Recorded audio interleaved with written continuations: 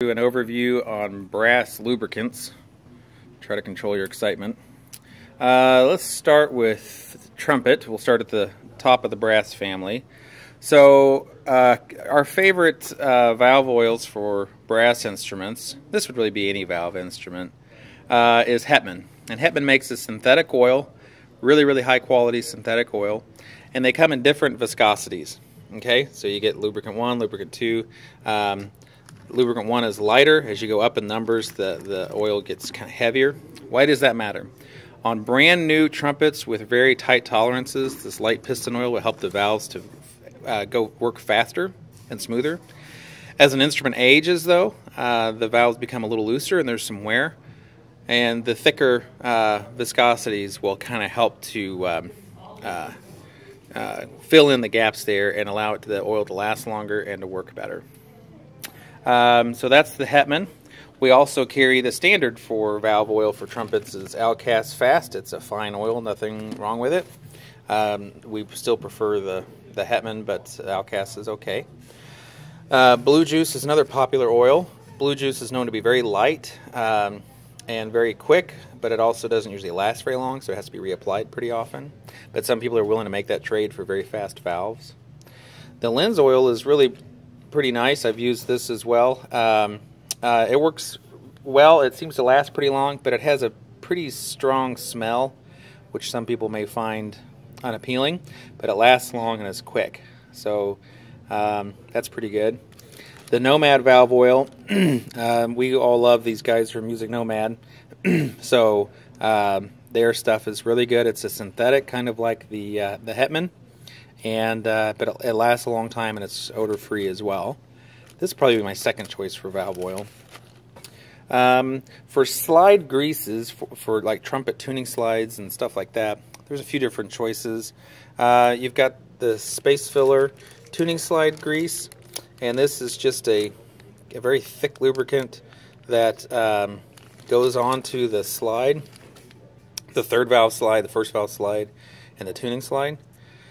But this Bell's Super Grease is really cool. And the thing with Bell's, you take this thing off and it's kind of like a fingernail polish thing. There's a little brush, I think you can see that in there.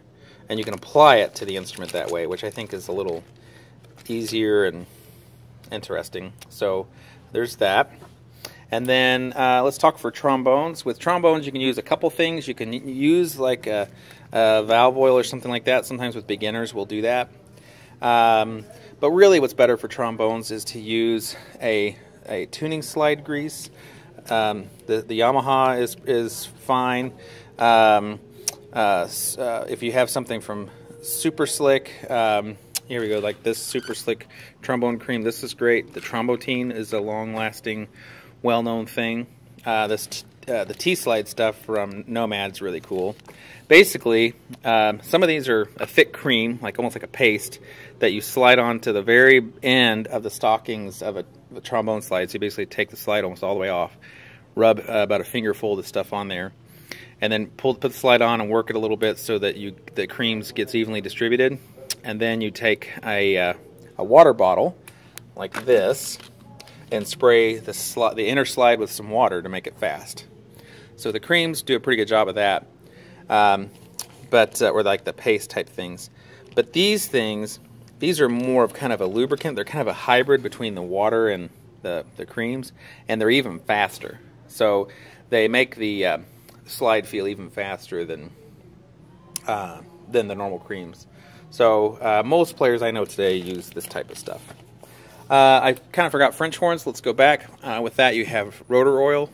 And again, for that, I'd recommend the Hetman stuff. Synthetic, it's really long lasting. Same deal, coming in different weights. And let's see. And then another thing for trombone. Sorry to bounce around, but the Slido Mix here, this is a kit, and this is like kind of a famous selection for pro players. You get this, which is like the initial cream that goes on, and this is like a couple of drops of this make it super fast. There's instructions on the back explaining how to do it.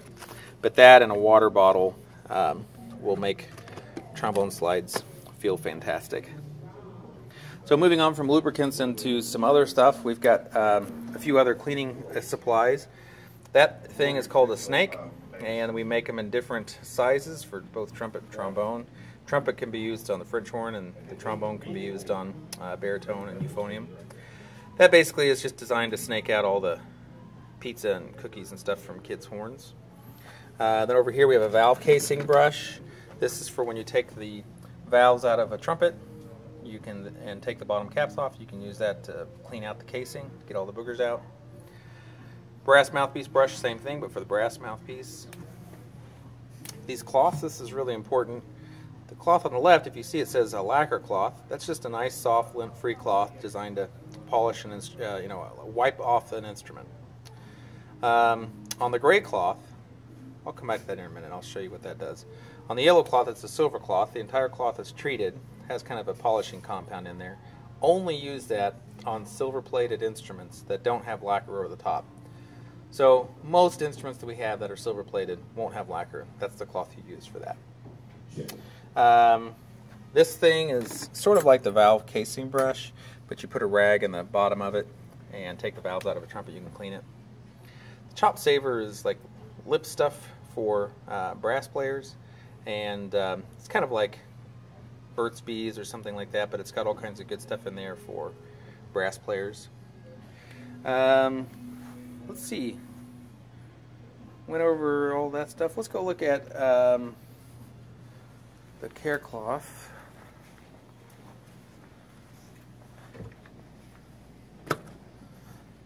So here's an example of that polished cloth. And what you'll see is there's a couple layers to it. On this inside layer here, it's the innermost layer. So you can see there's that and this inner layer. On this inner layer, this is treated. So there's a silver polish compound in here. You use this to kind of wipe off all their fingerprints and everything onto the instrument.